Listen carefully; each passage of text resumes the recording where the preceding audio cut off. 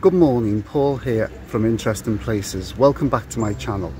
Today I'm in London. I'm outside Highgate Cemetery. Today I'm looking for an English actor and comedian. I'm looking for the final resting place of Max Wall. Now, trying to find Max Wall's grave, it was very overgrown. The area at the back, we had to walk right through and dig deep into the very back of Highgate to find his actual gravestone. Max Wall, 1908 to 1990. I believe that since my life began, the most I've had is just a talent to amuse. Max Wall was born Maxwell George Lorimer on the 12th of March 1908 in Stockwell, London. English actor and comedian whose performing career covered music hall, film, television and theatre.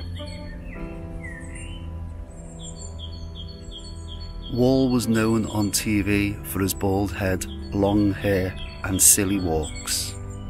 Wall played one of the inventors in the 1968 movie Chitty Chitty Bang Bang, and in 1977 he was seen as King Bruno in the Terry Gilliam's film Jabberwocky.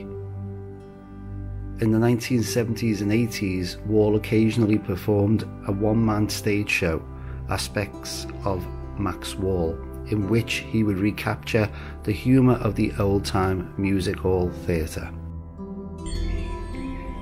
On the 20th of May 1990, Wall fell, fracturing his skull and never regained consciousness.